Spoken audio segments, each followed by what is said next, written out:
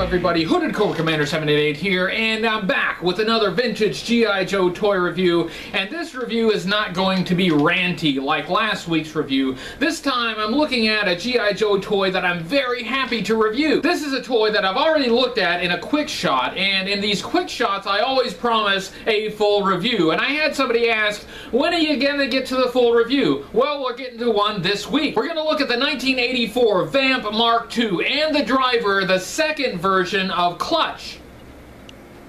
This is the 1984 G.I. Joe attack vehicle, the Vamp Mark II, with its driver, the second version of Clutch. The Vamp Mark II was first introduced in 1984. It was also available in 1985. It was discontinued for the year 1986, and there was not an equivalent vehicle introduced in 1986 to replace it. However, in 1985, there was a new vehicle, the Awe Striker, G.I. Joe's new general-purpose vehicle, and probably the closest thing to replace the Vamp Mark II and the original Vamp. The Vamp Mark II is a reuse of the body of the original Vamp from 1982. You can see that the color's different, and they've added some details, and we will fully compare the Vamp Mark II to the original. The driver, Clutch version 2, is also a reuse of the 1983 swivel arm Clutch version 1.5, and we will compare these two figures as well. We will take a closer look at the driver later in this video, so we're going to set him aside for now. In 1984, this Vamp body was reused for another vehicle, the 1984 Cobra Stinger. Of course, the Cobra Stinger was in black, Vamp Mark II is in this brown color, and that original Vamp is in that classic green. This original Vamp body was very versatile and was reused for a lot of vehicles in the vintage G.I. Joe era. Of course, in 1984, it was reused for the Vamp Mark II and for the Cobra Stinger. Also in 1984, it was reused for the Vamp and Hal 2-pack, but it had some of the sculpting details and additions that were in the Vamp Mark II, but it was in that classic green color. The Vamp Hal 2-pack would have come with the heavy artillery laser first introduced in 1982, but it did not come with action figures. It was also used in the 1986 Dreadnought Ground Assault, the 1988 Vamp Mark II Mail Away, which although it was called the Vamp Mark II, it had some color differences and some detail differences from this retail Vamp. It was also used for the 1989 Tiger Sting for the Tiger Force subline. The mail-away version of the Vamp Mark II should be considered a variant of the Vamp Mark II. I normally like to show you these variants in these review videos, but the mail-away Vamp Mark II is very rare. It can be very expensive. I haven't acquired one yet. I will eventually, and when I do, I will do a separate review for that vehicle. This Vamp design was based on the Lamborghini Cheetah from the 1970s. It was intended to be like the next generation of Jeep, which it never really became, and the Lamborghini Cheetah was itself based on the FMC XR311, and you can definitely see the influence of those real-world vehicles on the design of the Vamp. Both Clutch and the Vamp Mark II have a color scheme that would fit a desert mission, and that's a nice way to update these toys. Yes, you are reusing old toys to make something new, but they've been repurposed. They are now outfitted for a desert environment. Let's look at the parts and the features of the Vamp Mark II, starting here in the front. In the front, we have these stickers for headlights. These are supposed to be halogen headlamps with electric defrosters. It has this bar in the front that has a couple of lights on it, and that's a difference from the original Vamp, which just had the bar. It did not have the extra details there. It has a winch here. This is supposed to be a winch down in the front, but that's a non-working winch, and I still think it would have been really cool if they had made that a working winch. There's this folded pack on the hood of the vehicle, which I always interpreted as a sleeping bag, but maybe it's like a tarp so they can cover the vehicle with it. And now that detail was also not seen on the original Vamp. The original Vamp had this sort of machine gun thing, which the Vamp Mark II does not have. The Vamp Mark II also had this sculpted shovel detail on it, which did not show up on the original Vamp, but it did show up on the 1984 Cobra Stinger. The Vamp Mark II has 4 wheels, plastic wheels, not rubber, and they are connected with these metal dowels in the front and the back, and that makes this thing very sturdy. You don't really have to worry about breaking an axle. Next we get to a major difference between the Vamp Mark II and the original Vamp, and that is this canopy and the doors. The original Vamp just didn't have those. This canopy and the doors have this sort of canvas texture pattern on them, and the canvas over the driver's side is pulled back, so there's an opening there. The doors are hinged on these vertical bars, and they swing open like this. These clamps that connect the door to the frame of the Vamp can be very fragile, and for some reason, the clamp that connects the passenger side door to this bar tends to break more often than the driver's side. I have no idea why that is, but it did take me quite a long time to find a replacement for my broken passenger side door. The Cobra Stinger also had this roof, and it had doors, and they swung open, these gull wing style doors, and they connected on this horizontal bar rather than on the vertical bar like the Vamp, so they are different. These doors and the canopy are removable, and it kind of helps to remove them because it can be very awkward to try to get the driver in and out through the driver's side door. It's much easier to get them in after taking the canopy off. To remove the doors, you just pull at them like that and pop them off of the bar, being careful to put as little pressure on that C-clip as possible. The canopy has a clip that connects it to this horizontal bar here, and it has sort of a lip that goes under the back of the cab there. So to get that off, you're going to pull up where it's clipped on gently, and then just pull it out. With the canopy and the doors removed, it's much easier to place the driver and the passenger in the Vamp Mark II from the top. Here's what the canopy looks like, and you can see there's an outline right here where it looks like this panel is closed, but it looks like the canvas is pulled back over the driver. That canvas pattern is also on the inside, and there you can see the clips where it connects to the bar. On the interior, we see some detailed seats, a control panel on the center console. We've got a gear shifter, we've got the dashboard there with some detail on it. We have this sort of monitor here, which is perhaps to control the missile system, and then of course we have that steering wheel. The interior in the dashboard is much more detailed than the original Vamp. You can see the original Vamp, it just lacks a lot of that detail, and it doesn't have that monitor thing in the middle. The interior for the Cobra Stinger looks very similar to the Vamp Mark II. It has a lot of the same details, and it even looks like it has the same steering wheel, but the steering wheels are different. These Vamp steering wheels are somewhat infamous. They can pop out, and they tend to get lost, and they can be very hard to replace. The steering wheel does not turn. It can just pop out like that, and it is keyed, so it only goes in one way. Although the Stinger steering wheel looks the same from the outside, it has a completely different type of connection to the vehicle. The Stinger has this peg where the steering wheel goes, and that is not present on the Vamp Mark II. Here are all the steering wheels I have for comparison: the original Vamp, the Vamp Mark II, and the Stinger. Obviously, there's a big difference between the original Vamp steering wheel and the other two. Now, the Vamp Mark II and the Stinger steering wheels look similar, but they are not the same. Here's what they look from the backside. And now, you may be able to squeeze a Vamp Mark II steering wheel on a Stinger and vice versa, but it's obvious that these are not meant to fit the same vehicle. Behind the cab, we have some additional detail, and that looks nice. Here on the side, it has this really fierce logo with a scorpion that has a dagger through it. That's pretty vicious looking. I think this would make a pretty cool tattoo.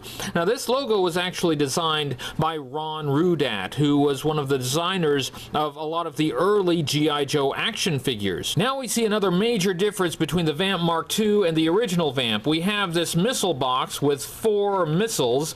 The original Vamp, in its place, had this machine gun turret. This missile system turret can rotate all the way around 360 degrees, and it can elevate about so far. There is some nice detailing on the missile box itself, and it holds 4 identical missiles, which the blueprints call Stinger XK2 missiles. I've not been able to identify a real-world missile that this would be based on. It's definitely not based on a real Stinger missile. A Stinger missile is a shoulder-fired anti-aircraft missile, and it doesn't really look like this. There's some more detail in the back here, these vent things, and these are identical to the original Vamp. In the back we have tail lights, and we have 2 water cans, and they do have stickers, can number 1 and can number 2, and they both just sort of peg in like that, and when you remove them, you just have a couple holes here in the back. The water cans are hollow in the back, and they have long pegs to connect to the vehicle. This is a slight change from the original Vamp, which had a rack in the back and 2 removable gas cans. Unlike the Vamp or the Vamp Mark II, the Cobra Stinger had this personnel platform with a grab bar with foot pegs so you could fit an additional 2 figures on the back of the Stinger, and I think that's a lot better. I think that's more useful than either water cans or gas cans. Finally, in the back we have a universal tow hook, and this tow hook could be used to tow certain wheeled weapons, like the 1983 G.I. Joe Whirlwind twin Gatling gun. You just hook it on there like that, and the Vamp Mark II can tow it around. Now let's take a look at Clutch version 2, also known as Tan Clutch. And Tan Clutch is a complete reuse of the entire mold of Clutch version 1.5 from 1983, the so-called swivel arm version of Clutch. Of course, originally he was in green, and now he has this tan uniform, like the Vamp Mark II, more outfitted for a desert mission. This is not the first time this kind of recoloring was done. In 1983, we got version 2 of Grunt, also known as Tan Grunt,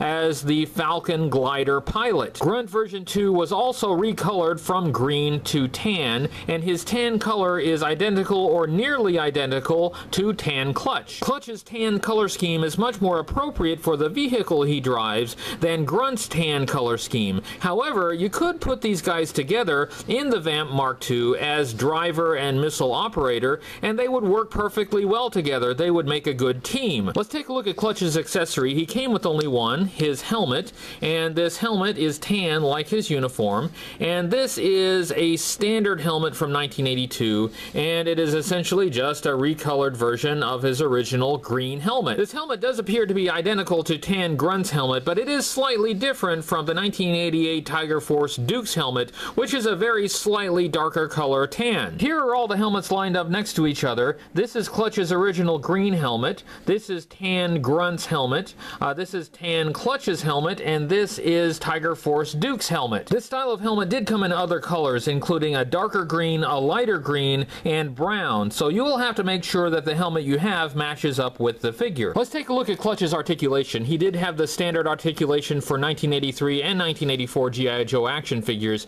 That means he could turn his head from left to right like that. He could also lift his arm up at the shoulder about so far. He could swivel his arm at the shoulder all the way around. He had a hinge at the elbow so he could move at the elbow about 90 degrees. He had a swivel at the bicep so he could swivel his arm all the way around. The figure was held together with a rubber O-ring that looped around the inside. That allowed him to move at the torso a little bit.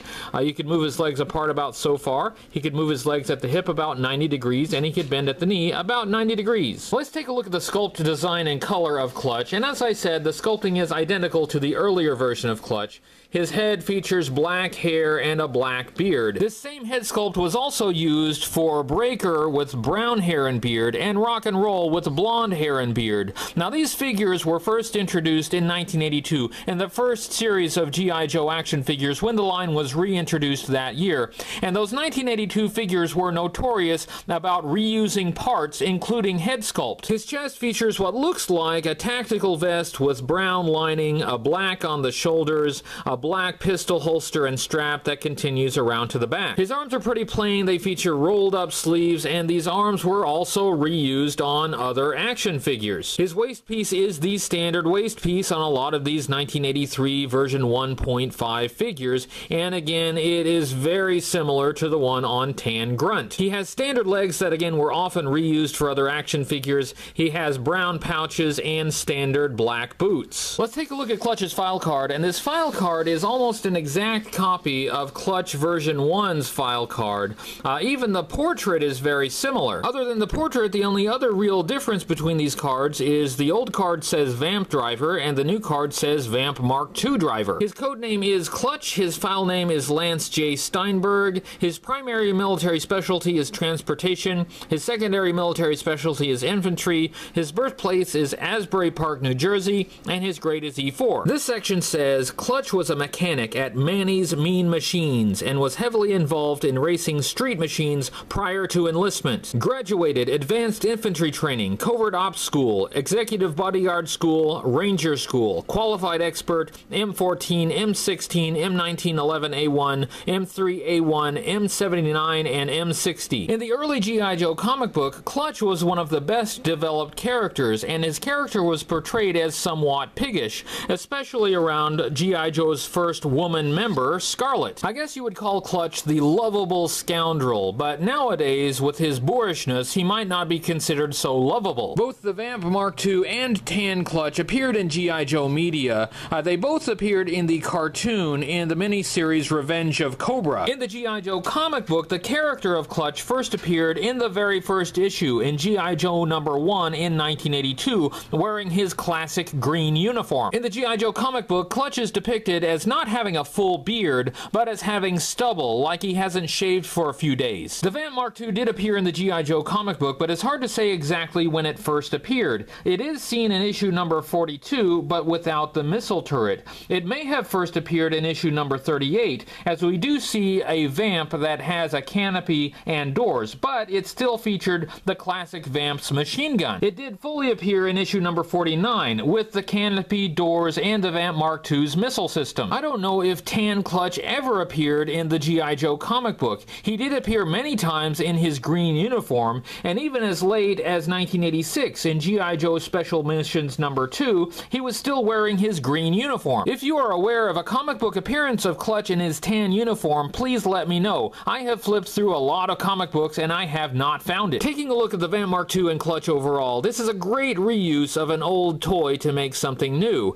The desert brown looks fantastic, the doors and the canopy make it look more substantial, and the added details just make it look like something new when it really isn't something new. It's mostly reused from something old. By 1984, the G.I. Joe line was pretty popular, and they were coming out with a lot of new, unique, and really big vehicles, like the hovercraft, the Killer Whale, and Cobra's attack jet, the Rattler. Hasbro may have used all of its resources to develop those new, big vehicles, but they may have still needed a few more items for the 1984 series. So in 1984, the Vamp gets reused twice, and normally that would be a big no-no. In fact, that could even signal the decline of the line, but not in this case.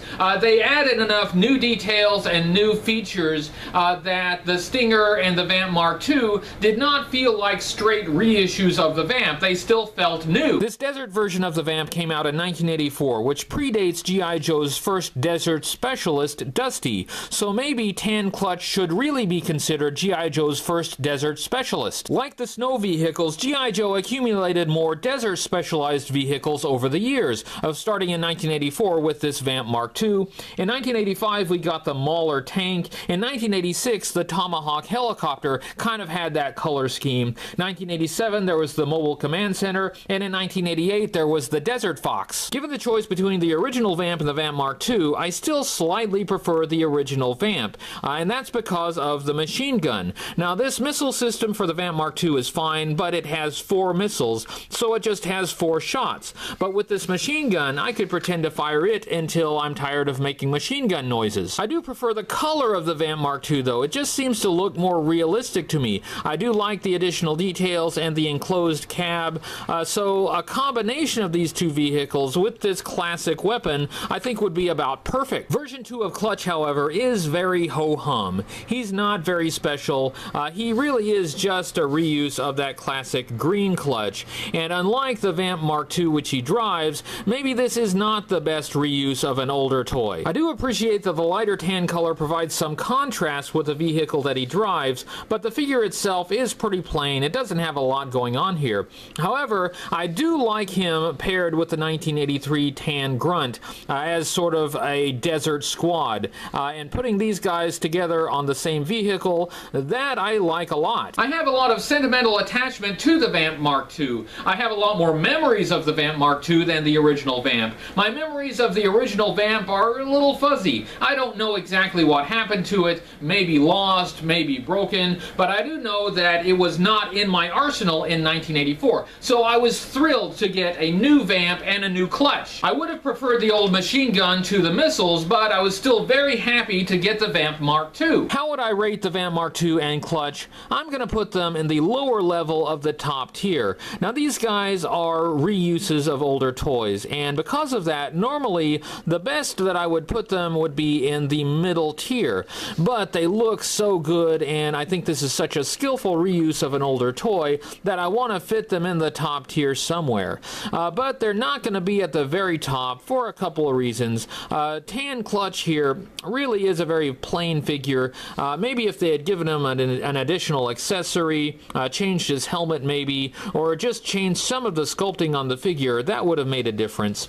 And on the Vamp Mark II, maybe if they had given it a working winch and maybe an engine cover, that would have shot it right up to the top of the top tier. But on a personal subjective level, I really like these. I've got a lot of sentimental attachment to them. I think they look great, and I'm very happy to have them in my collection. That was my review of the 1984 Vamp Mark II with its driver clutch. I hope you enjoyed it, and if you're thinking of getting one of these toys, I hope you found it informative. If you liked it, don't forget to give it a thumbs up on YouTube, and don't forget to subscribe to my channel. I've got a lot of great new G.I. Joe toy reviews coming up. You don't want to miss them. And make sure you like me on Facebook and follow me on Twitter. You get a lot of updates there you don't get anywhere else. Thanks for watching, and I'll see you next week with another vintage G.I. Joe toy review.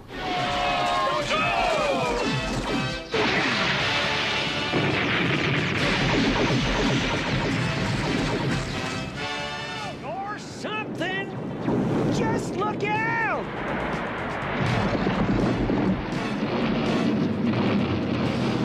Blast them off the reef, you fool! We got a clear shot at him! Yo, Joe!